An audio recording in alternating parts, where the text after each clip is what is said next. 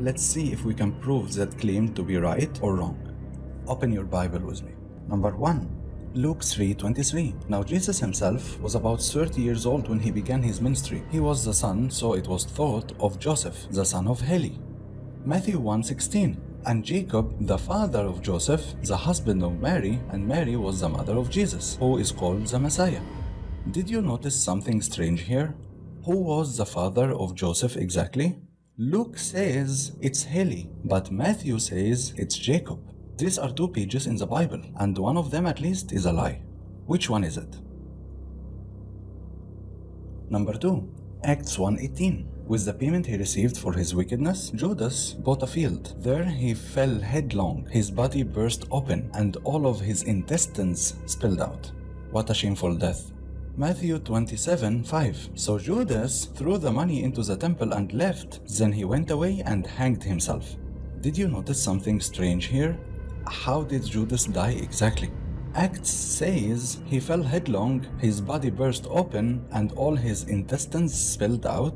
But Matthew says he hanged himself. One of them at least is a lie. Or maybe both. Who knows? Number 3. 2 Kings 24:8. Jehoiakim was 18 years old when he became king, and he reigned in Jerusalem 3 months. 2 Chronicles 36:8. Jehoiakim was 8 years old when he became king, and he reigned in Jerusalem 3 months and 10 days. Did you notice something strange here? I think you did. How much time did he reign in Jerusalem? 2 Kings says he reigned 3 months. 2 Chronicles says he reigned 3 months and 10 days. Which one is it? And how old was he when he became king? 2 Kings says he was 18 years old when he became king, but 2 Chronicles says he was 8 years old when he became king. One of them at least is a lie. Maybe both. Who knows? Number 4. 2 Kings 8:26. Ahaziah was 22 years old when he became king. 2 Chronicles 22:2. 40 and 2 years old was Ahaziah when he became to reign. Did you notice something? How old was Ahaziah when he became king? 2 Kings says he was 22 years old, but 2 Chronicles says he was 42 years old. Which one is it? And if you check the evolution of the Bible over the years, they keep changing verses in it. They keep modifying and removing information and adding information. If you check this exact verse, 2 Chronicles 22, see how many times it was changed? And sometimes they say it is 42 years old and sometimes 22, based on their whims and what they want you to believe in when you read the next version. So if the final version of the Bible we are reading right now was being changed and manipulated over the years by men, how can we consider it God's words? Number 5.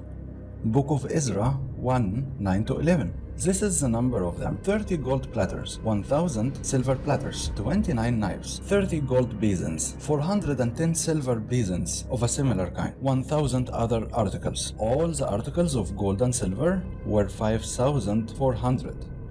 Whoever wrote this verse didn't have a calculator, because the total is 2,499, not 5,400. And absolutely, God didn't make a math mistake. If it is not God who wrote that, then who? And why are we cherishing this person's book? Why does this person deserve our full obedience? He just was a guy without a calculator. Number 6. At the time of writing the Bible, the best minds of the world believed that the earth is flat. It was their understanding based on their own scientific knowledge. Now let's read. Matthew 4:8. Again, the devil took him up on an exceedingly high mountain and showed him all the kingdoms of the world and their glory. Whoever wrote this thinks that if you go on top of a very high mountain, you can see every country on earth. He didn't know yet that the earth isn't flat. But of course, God already knew that. So do you still believe that these are words of God? Check this one out. Jeremiah 16:19.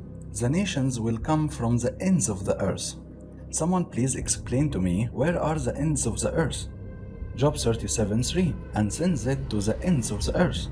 Again, where are these ends of the earth? Isaiah 11:12. From the four corners of the earth. Looks like the earth is flat and has four corners. Whoever wrote this thought that the earth is like a square piece of paper with four corners. God, of course, will never say that. Revelation 7:1. And after these things I saw four angels standing on the four corners of the earth, holding the four winds of the earth, that the wind should not blow on the earth, nor the sea, nor any tree. Again, whoever wrote this thought that the earth is flat square with four corners, and there is an angel holding each corner so the wind will not blow it. Do you still believe these are words of God? Number 7. Whoever wrote the Bible thought that mountains are the pillars and the foundation of heaven. Without mountains, heaven will fall on us. Job 26:11. The pillars of heaven tremble. 2 Samuel 22:8. Then the earth shook and quaked, and the foundations of the heavens trembled. Do you still believe these are words of God? Number 8. Jonah 2:5-6. To the roots of the mountains I sank down.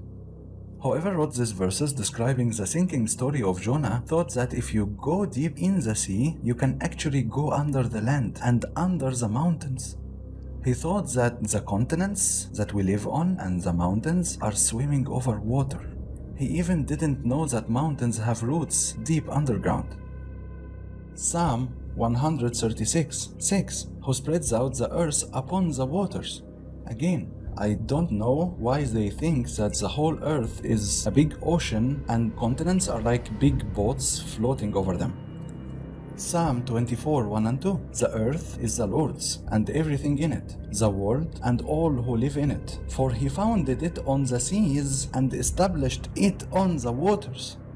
For the third time, guys, we should believe that Europe is a very big boat floating over the water. Do you still believe these are words of God? Number 9. Genesis 1:6-9. And God said, let there be a vault between the waters to separate water from water. So God made the vault and separated water under the vault from water above the vault, and it was so. God called the vault sky. This is the complete concept of earth based on the Bible. Water under, water above, and both water areas are separated by the earth and the sky. So the whole universe is endless amount of water, and the earth and the sky is in the middle.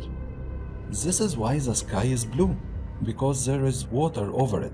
And don't forget that the mountains are the pillars of the sky, holding the sky up. Do you still believe that these are words of God? Number 10. Genesis 1:3-16. And God said, let there be light, and there was light. God saw the light was good, and he separated the light from the darkness. He called the light day, and the darkness he called night. This is the first day. Remember that. Number 16. God made two great lights, the greater light to govern the day, and the lesser light to govern the night. He also made the stars, the fourth day. So God created light and day and night in the first day. Then God created the sun and the moon and the stars in the fourth day. Don't you think that they should have been the opposite? How were there light and day and night before creating the sun and the moon and the stars? Do you still believe these are words of God? Number 11. Genesis 3:14. After Adam and Eve ate the forbidden tree, the woman said, the serpent deceived me and I ate. So the Lord said to the serpent, because you have done this, cursed are you above all livestock and all wild animals. You will crawl on your belly and you will eat dust all the days of your life. First of all, serpents don't eat dust. Second of all, if one serpent made a mistake somehow, why should all the innocent newborn serpents crawl on their bellies too? Does that make sense to you? Is that your idea of God? Do you think God is a childish, angry kid who cannot control his fury that he punishes newborn serpents for a sin that they didn't commit? What about number 16? To the woman he said, I will make your pains in childbearing very severe. With painful labor you will give birth to children. Your desire will be for your husband, and he will rule over you. Do you really think God hates all newborn innocent women and made them all suffer pain for a crime that they didn't commit? Do you really think we have an unfair God?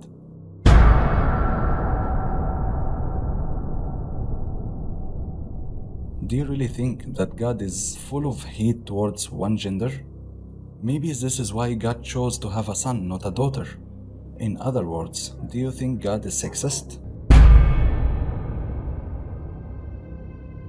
Or does it make more sense to believe that God isn't, and this book was written by a sexist person?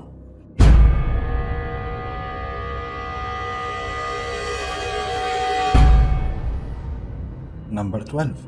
Leviticus 11:20-23. All flying insects that walk on all fours are to be regarded as unclean by you. There are, however, some flying insects that walk on all fours that you may eat. Number 23. But all other flying insects that have 4 legs, you are to regard them as clean. There is one problem with these verses. I will give you a second to guess. There are no insects with 4 legs.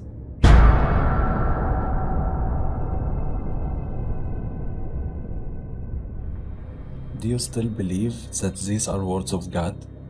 Number 13. Mark 4:31. It's like a mustard seed, which is the smallest of all seeds on earth. There is one problem with this verse. I will give you a second to guess. Yes, the mustard seed is not the smallest seed on earth. Do you still believe that these are words of God? Number 14. Leviticus 14:52 and 53. He shall purify the house with the bird's blood. 53. And it will be clean. Do you think God is telling us to use the bird's blood to clean our houses? Should we start buying bird's blood instead of detergents?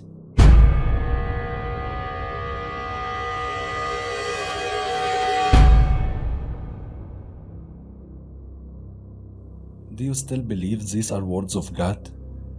Number 15. Numbers 5:12-31.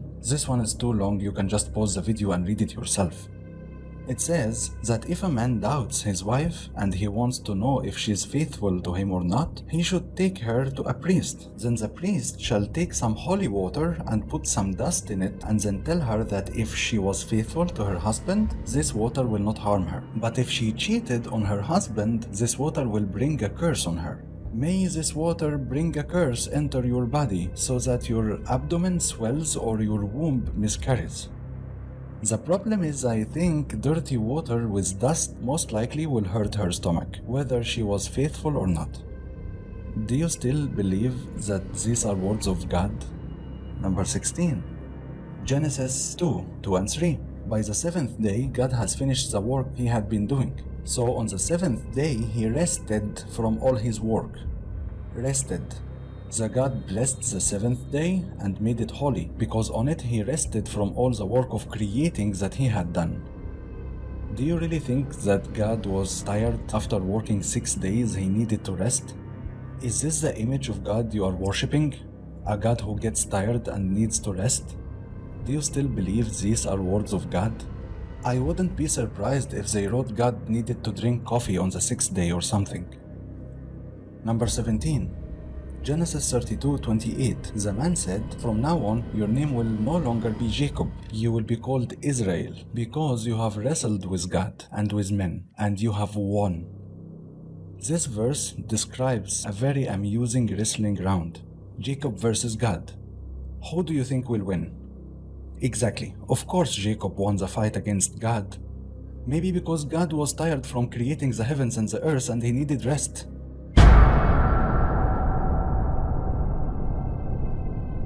That's why he lost against Jacob. Do you still believe these are words of God? Number 18. Jesus states that the believers will be able to handle snake bites and will be immune from any poison they might happen to drink and will be able to heal the sick. Mark 16:17 and 18. And these signs shall follow them that believe. In my name they shall cast out devils. They shall speak with new tongues. They shall take up serpents. And if they drink any deadly thing, it shall not hurt them. They shall lay hands on the sick and they shall recover. I haven't seen one believer until now who can handle snake bites and drink poison and heal the sick. Actually, even religious leaders themselves, which represent the best of believers, when confronted with this, they refuse to drink poison. My brother has given me a deadly poison and he wants me to drink it. He wants me to make a show and tell you that it is true what is written in Mark 16, that if we drink something that is poisoned, we will not die. Now, very strange. You see, I believe in God. I have experienced the Holy Spirit, and in our family, we have experienced the Holy Spirit as a reality. And the Holy Spirit tells us what is going to happen. And my wife told me Thursday night, Stanley, be careful, someone will try to poison you.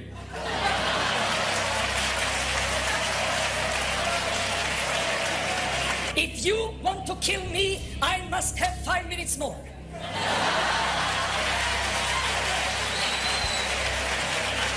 I'm just going to tell you that in front of Herod, Jesus did not open his mouth, according to the scripture, and Jesus did not make a show of the miracles. And when you gave me this question today, I recognized the devil in you, and I'm not going to obey the devil. I'm not going to make a show. What are you afraid of, man? Aren't you a believer? Don't worry, you will be fine. If they drink any deadly thing, it shall not hurt them. He will never drink it because he knows it's a lie. And he will never admit it's a lie because he makes his earning by lying to you. If he admits it's a lie, he will lose his job and fame. He will be just a poor guy without income. He's saying that this man in the audience is the devil, but the verse says that believers can cast out devils. Why don't you cast him out? The real victims here are the poor, innocent people who believed in the Bible and followed it blindly, and got severely hurt because of that.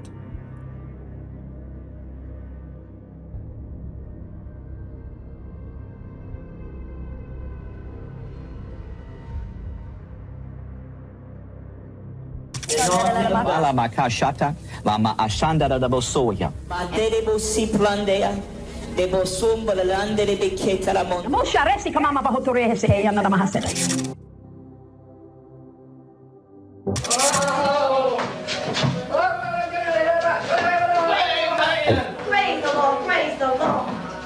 Death of a famous preacher whose faith centered on a passage in the Bible promising protection from snakes.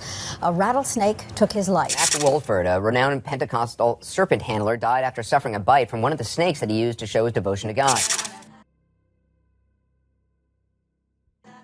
ومن أظلم ممن افترى على الله كذبا أولئك يعرضون على ربهم ويقول الأشهاد هؤلاء الذين كذبوا على ربهم ألا لعنة الله على الظالمين.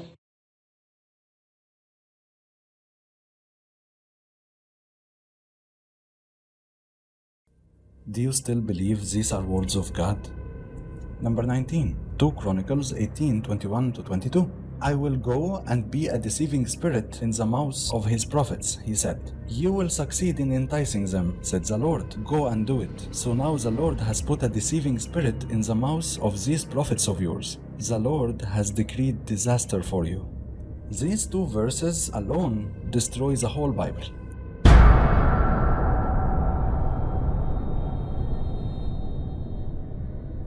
They clearly say that God put a deceiving spirit in the mouth of these prophets of yours. If this verse is true, then all the information we got from these prophets is false. And if the information we have from these prophets is true, then these verses are lies. Choose one. Do you still believe that these are words of God?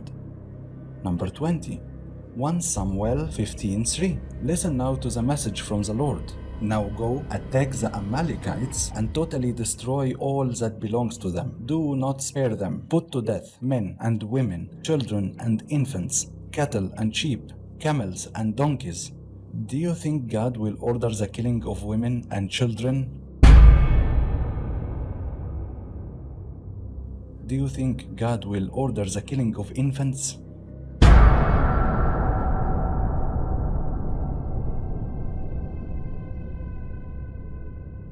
infants, even donkeys. Why donkeys? Are these the words of God or the words of a terrorist?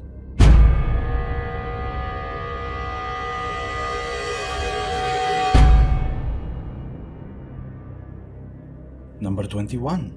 Numbers 31, 14 to 18. Moses was angry with the officers of the army, the commanders of thousands and commanders of hundreds who returned from the battle. Have you allowed all women to live? He asked them. Now kill all the boys and kill every woman who had slept with a man, but save for yourselves every girl who has never slept with a man.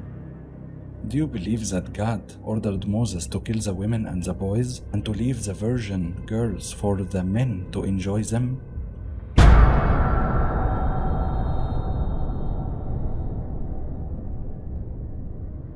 This is exactly what happened in World War II by Soviet occupation troops in Germany. Hundreds of thousands and possibly as many as 2 million girls were raped by troops.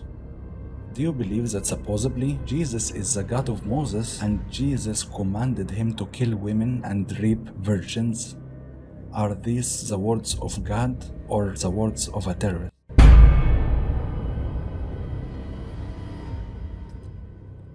Number 22. Leviticus 25:44. Your male and female slaves are to come from nations around you. From them you may buy slaves. 1 Peter 2:18. Slaves, submit yourselves to your masters. Titus 2:9. Teach slaves to be subject to their masters in everything. Exodus 21:20 to 21. Everyone who beats their male or female slave with a rod must be punished if the slave dies as a direct result. But they are not to be punished if the slave recovers after a day or two, since the slave is their property. Do you think that God permits enslaving people from surrounding nations and beating them up with a rod, but while making sure they don't die in the process?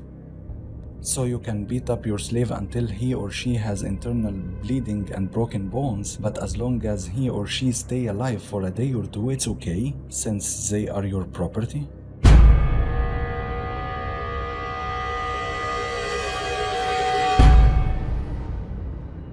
Don't worry, God, I will make sure they don't die on the same day as me beating them. They will struggle from internal bleeding and broken bones without dying on the same day. And that's okay, I think, because they are my property. Do you still believe these are words of God? Number 23. Deuteronomy 25:11 to 12. If 2 men are fighting and the wife of one of them comes to rescue her husband from his assailant and she reaches out and seizes him by his private parts, you shall cut off her hand. Show her no pity. Sisters in humanity, don't defend your husband or they will cut off your hand. Seems like whoever wrote this verse had a problem with women kicking him in the crotch.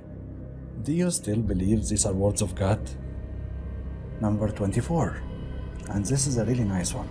Genesis 19:32. Let's get our father to drink wine and then sleep with him and preserve our family line through our father. That night they got their father to drink wine and the older daughter went and slept with him. The next day the older daughter said to the younger, last night I slept with my father. Let's get him to drink wine again tonight and you go in and sleep with him. So both of Lot's daughter became pregnant by the father. While in 2 Peter 2:7 it says, and if he rescued Lot, a righteous man who was distressed by the depraved conduct of the lawless. So Genesis describes Lot as an awful human being, but Peter describes Lot as a righteous man. So is he a righteous man or a man who gets drunk every night and sleeps with both of his daughters repeatedly until he gets his own daughters pregnant from him?